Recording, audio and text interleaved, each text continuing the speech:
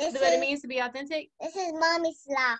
Yeah, that's my sloth. So to be authentic or authenticity means to do, like, and be and move in ways that make you special, right? So guess what? There are 7.7 billion people on planet Earth, Magnus, and no person is the same. We're all special. We're all different, right? So, Alana, what are some of the things that make you different, make you unique? You like hugs? Yes, you do like hugs. What about you, Fiona? Snaggletooth. Yeah, your snaggletooth. You're missing some teeth. Yeah, those are some of the things that make us special. And also, like, our eyes. Magnus, can you touch your eyes? Can you touch your eyes? And our hair? And our skin and our teeth and our mouths? All these things that make us different, right? That's cute. Yeah. So we're going to read a story real quick. And before we read our story, maybe we can get out some wiggles. Get the wiggles out. Yep. So I'm going to move back so you can see me, and we'll move our bodies before we sit down and read our story, okay? Is that good? All right. So I'm going to move back so you can see me, and I'm going to get all the wiggles out of my body, okay? So maybe we start by moving our feet. Wake up our feet. Get those wiggles out. Alana's running around to get out her wiggles. You want to help me get some wiggles out? And then maybe we shake our legs. Mama. Yes. Come on.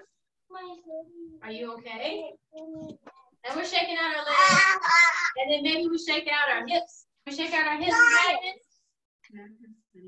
And then maybe we shake our belly and our arms. Fiona, can you help us get up somewhere with us? Can you shake your arms? Or maybe we move our head side to side. Maybe we wiggle our arms. Turn around.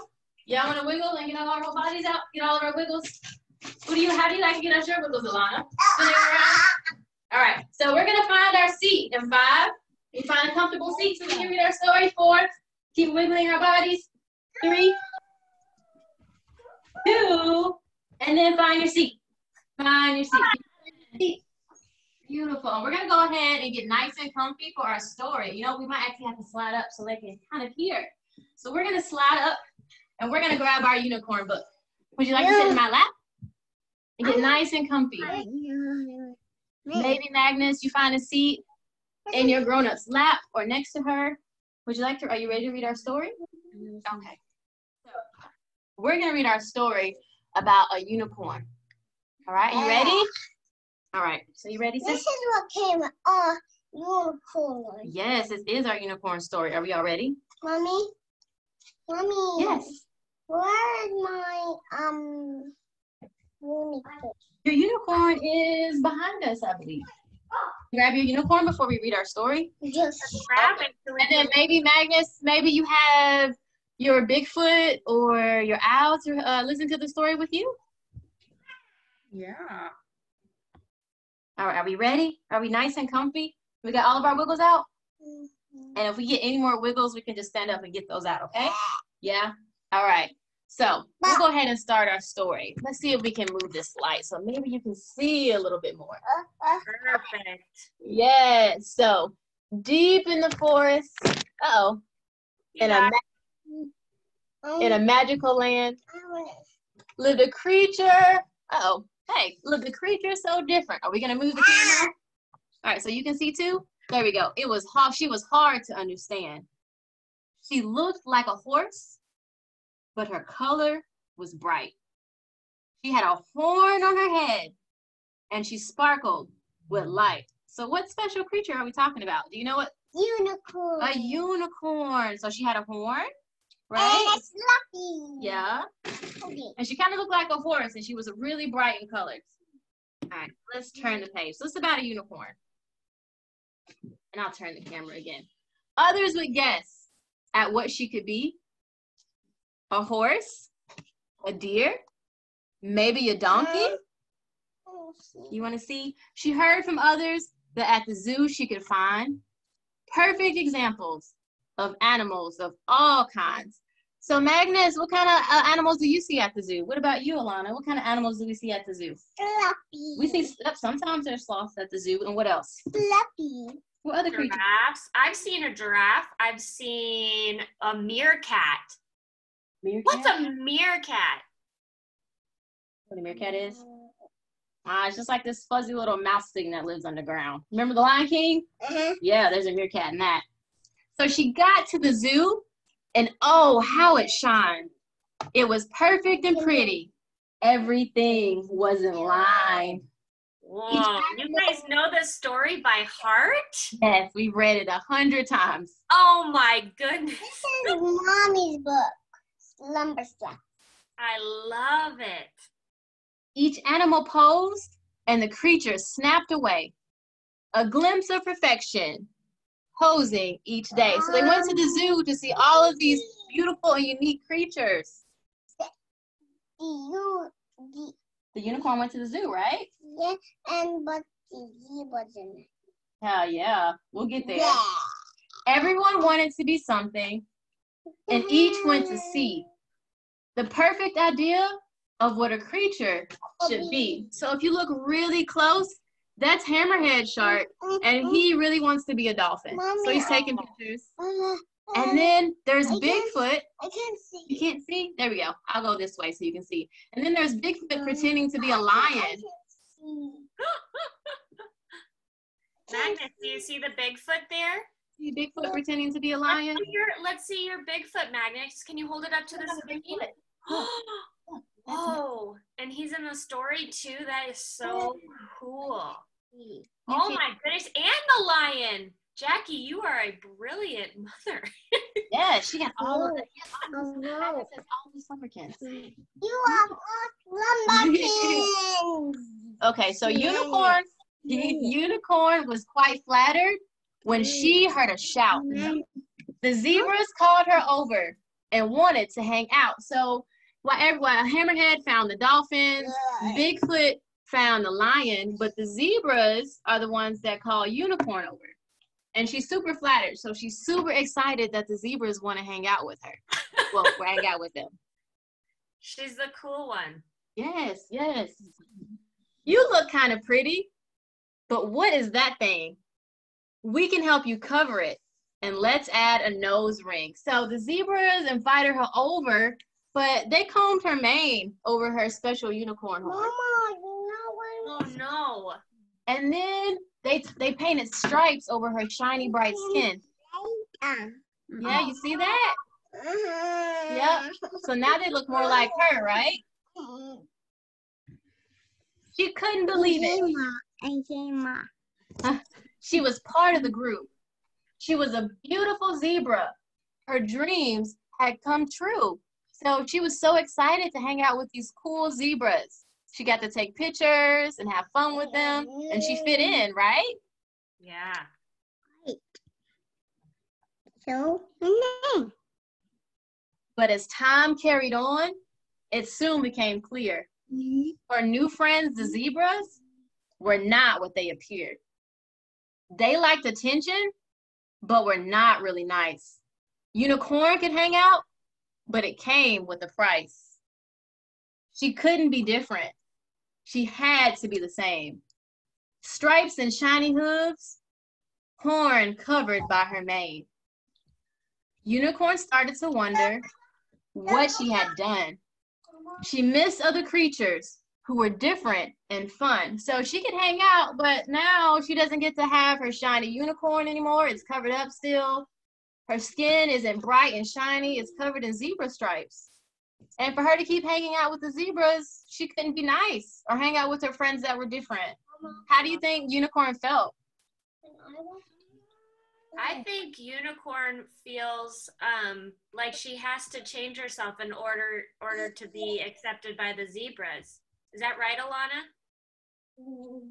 That's exactly right. And they've decided to be together and run off. So that's okay. And they can be authentic and run off. Yeah, we're over it. So she did something brave and decided to step out from the zoo and the zebras, from all her self-doubt. It's a hard thing to do, to stand on your own, to be strong and unique, but you are never alone. So we have friends and family, right, that can help us. Yeah. If we need help or if we feel sad and alone. So repeat after me these words that are true. to help you see that, you are a unicorn too. Can you repeat the affirmation? So I am true to myself. I am I true, am true to myself. I let my light shine. I let my light shine. I can be who I am. I can be who I am. That's for me to define. That's for me to define. Yes, and that is our story. Yay. So one of my favorite parts of this story is how Unicorn realized that hanging out with the zebras was not something that she wanted to do. She did not find it fun, that she had to be mean and different just to hang out with these people, well, these zebras. a little that came through. Sorry about that. To hang out with the zebras. So she decided to be brave, and she decided that she didn't want to do this anymore, and she wanted to go back to her friends who were different and unique. So maybe we could take a seat. So let's find a seat. So we're going to kind of move into like a yoga practice and kind of like go back over our story. All right. So I'm going to move back to my mat. And then maybe you need a minute to get all the wiggles out again, right? Because we've been sitting for a few minutes and there's wiggles that we need to get out. And maybe we can find crisscross applesauce. Crisscross applesauce, so back on our mat. Way that's good, right? Do this actually. Just a little. There you go. And maybe crisscross our legs and then find our hands on our belly, and we can close our eyes if that feels good. And then take some deep breaths right there into our hands.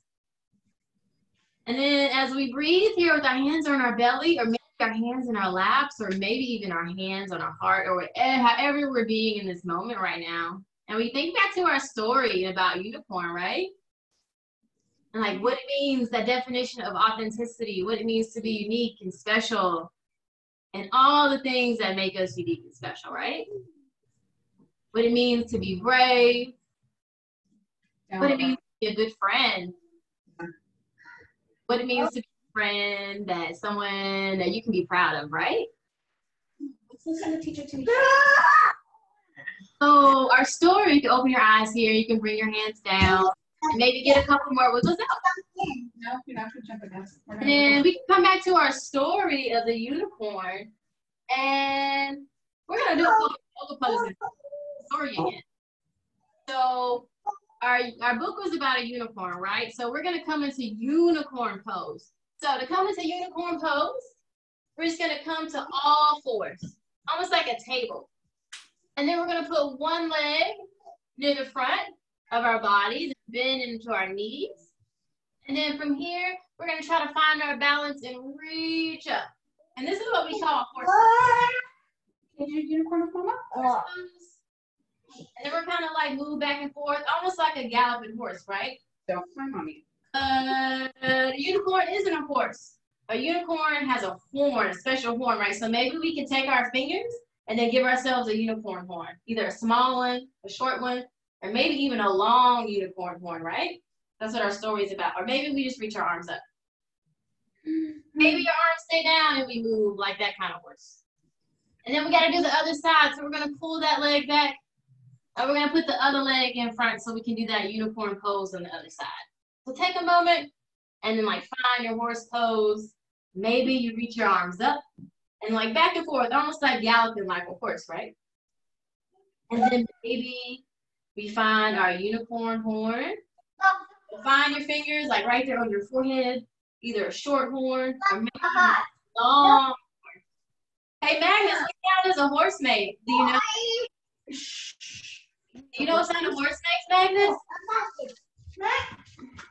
It goes neigh, right? But this is a unicorn. I don't know if a unicorn makes a noise. Do you know if a unicorn would make a noise? I'm not sure what kind of noise a unicorn makes. So we have unicorn, right? And then she heard about all these creatures at the zoo that were perfect.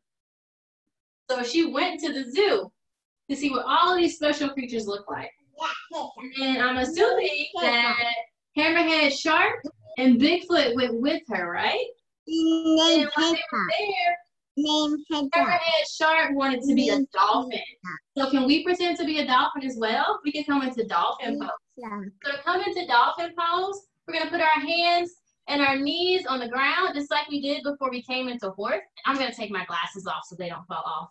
And you're going to tuck your toes under, and you're going to lift your hips into the air. All right, so make yourself into an upside down. Mama. Yeah, and to come into dolphin pose, maybe you just stay here. Maybe you drop your arms. The dolphin has like that fin, right? And then what do we see dolphins do? We see them like jumping out of the water. So maybe you can like go back and forth as if you were diving into the ocean. So back and forth. Or maybe even your knees can come down if having your hips in the air is too much. So back and forth like a dolphin, right?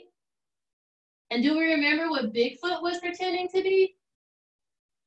Bigfoot was pretending to be a lion. So let's come into lion pose. To come into lion pose, we can sit back on our feet or our legs, put our hands in our laps, and then open our mouths and stick our tongue out and roar. We go, ha, just like a lion. Can you roar like a lion, Agnes? I'll ask to unmute. Stick your tongue out. And what other creatures might we see at the zoo? So if we're walking around the zoo, what other creatures might we see? I heard Miss Madison mention a giraffe, right? A giraffe. Yeah, so let's come into giraffe pose because that's something we'll see at the zoo. So come back down to that hand, those hands and knees. And I want you to press down through one hand and then reach the other hand up just like a long giraffe neck, right? A giraffe. Have your nice long giraffe neck. And what do giraffes eat? Does anybody know? I think they eat leaves. Do eat leaves. So you're going to take that top hand and kind of like pretend you're munching on some leaves out of a nice tall tree, right? So you got your nice long giraffe legs with your two legs and your one arm and your nice long giraffe neck. And pretend you're eating leaves out of a nice tall tree. Then we have to do the other side. So that hand's going to come down. And then you're going to reach the other hand up and find that nice long giraffe neck on the other side. And you're going to pretend that you're eating leaves out of a nice tall tree. I wonder what leaves taste like. They're green. They probably taste like grass. Have you ever eaten grass? As a child, yeah. Yeah, I'm sure. Yes. Some people, maybe vegetables taste like grass sometimes. Blech. And then that hand's going to come down. And then who can give me another animal we might see at the zoo? An elephant. Oh, an elephant. Let's see if I remember elephant pose. I think I know. Let's see. I think I actually have it wrote down somewhere. And actually, we're going to make an elephant pose up. So we're gonna step a foot forward once again.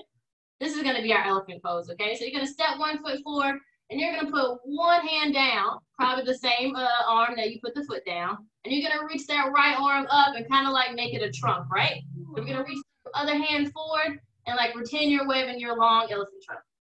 I just made this up. It's called creativity. Yep. And reaching forward, and you're moving that long elephant trunk. And what sound does an elephant make? I don't think that's right. It sounded like a horse, but we're gonna go with it. And then move the elephant trunk. And then we're gonna move to the other side. Elephant pose on the other side. I'm just gonna turn a little bit. I'm gonna stick that other foot forward, bring my right hand down, and then lift the other arm up and move it like an elephant trunk. Because they drink water, right? They dip down into their lakes and their ponds, and they suck up water like a straw, and then they spray themselves, right? So as you reach the other arm up, maybe sprinkle your fingers as if you were shooting water out of them. Sprinkling yourself with water, like a shower, right? Just like an elephant. And then it's gonna come back down. And let's see, maybe one more type of animal we might see at the zoo. Tiger, lion. Tiger and lions are good. We did a lion already. What about, we might see a bear? Yeah. Bears at the zoo. I want to see a bear. Yeah, so what about bear pose? So bear pose is one of my favorites. We're gonna come down to our bottoms. We're gonna grab our feet, and I want you to give a nice big smile, adult friends, as you kick your feet into the air. Whoop! Maybe I can't do it either, but bear pose. And maybe rock side to side. Maybe find a sense of play here. I'm pretty sure we see our kids do this all the time, right? They're always balancing on their sit bones, moving back and forth. This takes a lot. Find a attentive play, smile if you come out. And then what sound does a bear make? A bear kind of growls, right? Like, or what is what a bear makes? I like What sound does your bear make? And then we can come down. All right, so Unicorn, at the zoo, she found the zebras called her over, right? So we're gonna find, the zebras are kind of like horses. So we're gonna find that horse pose once again. So we're gonna bring a foot forward, and then we're gonna reach our arms up. And we're gonna pretend this horse pose is actually zebra pose. And we're gonna move back and forth once again. So the zebras called her over because they wanted to hang out. And Unicorn was so excited that the zebras would want to hang out with her, right? Let's move to horse pose on the other side. You can come back down, then reach your arms up. So she went to go hang out with the zebras. And while she was there with the zebras, what did they do to her? They covered her beautiful horn with her name so you couldn't see it. They covered her shiny, bright skin in stripes and gave her a nose ring so she would look exactly like them. And now Unicorn was no longer a unicorn. Unicorn was a zebra now. And that didn't necessarily seem like a bad thing. But while she was hanging out with the zebras, she realized that they weren't nice. They weren't very nice animals, right?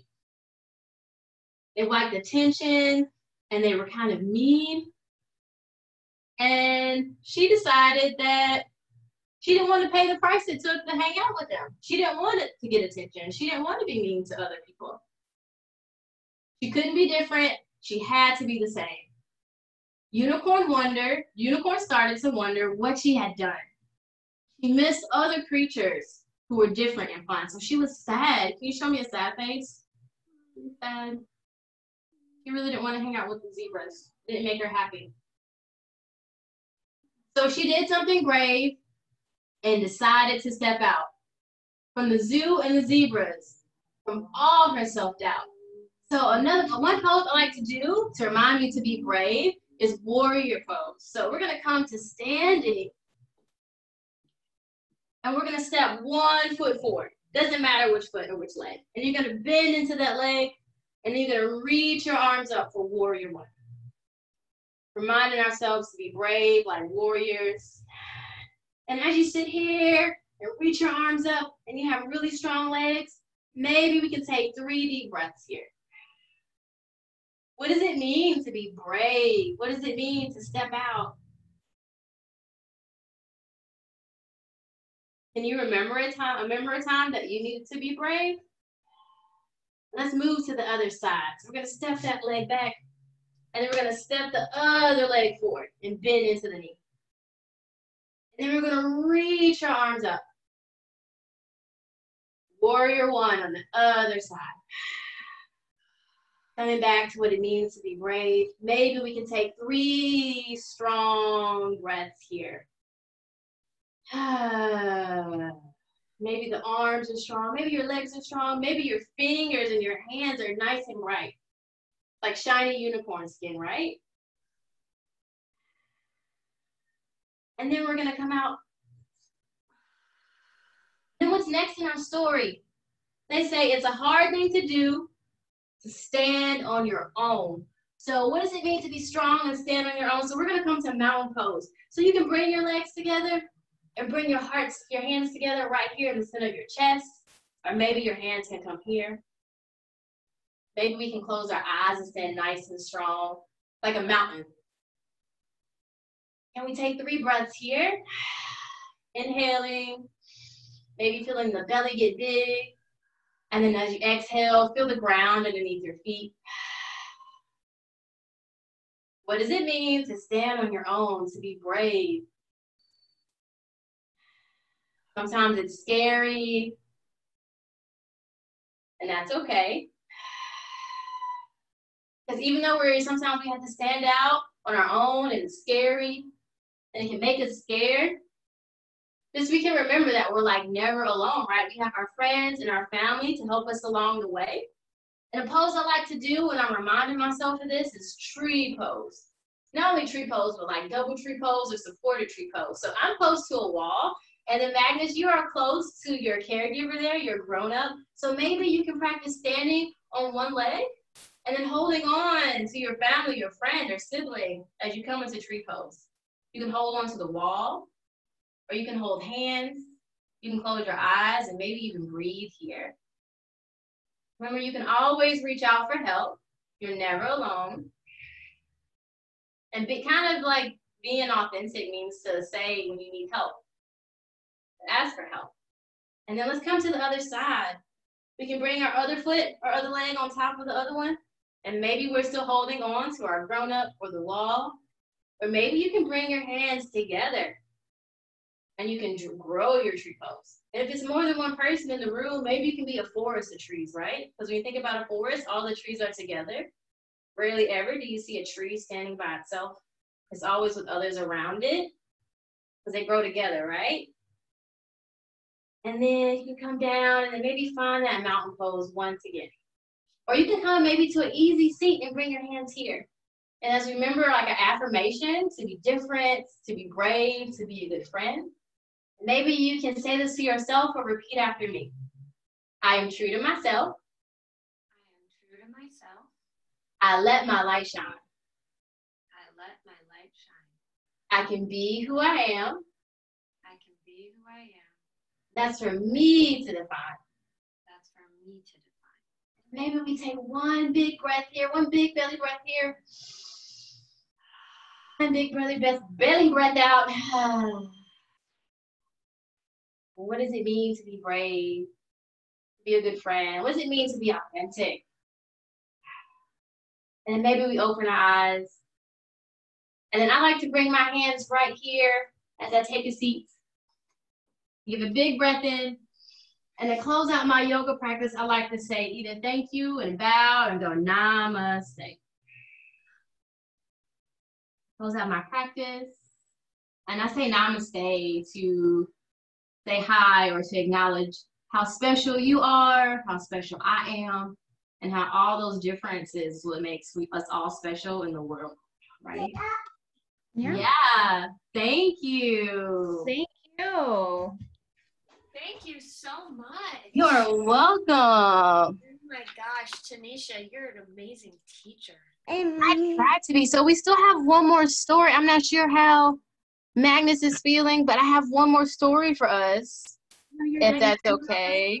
Like a resting story. We have Slumber Sloth here, and we moved around a lot.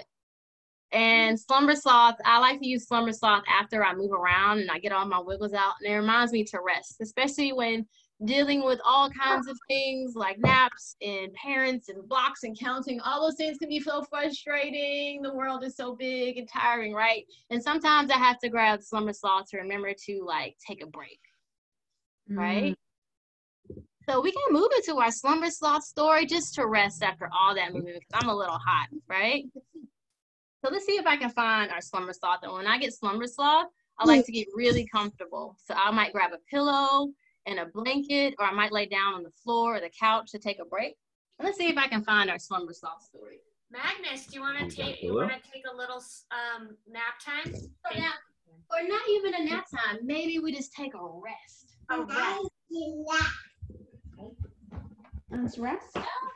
Where is Slumber Sloth? Oh, and guess what? Slumber Sloth is right here the whole time.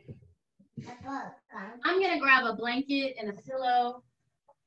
And then I'm going to remember to take a break here. So I got me a little pillow against my bed and a blanket and my Slumber Sloth. And I'm also remembering that I can use Slumber Sloth whenever I'm feeling worried or anxious.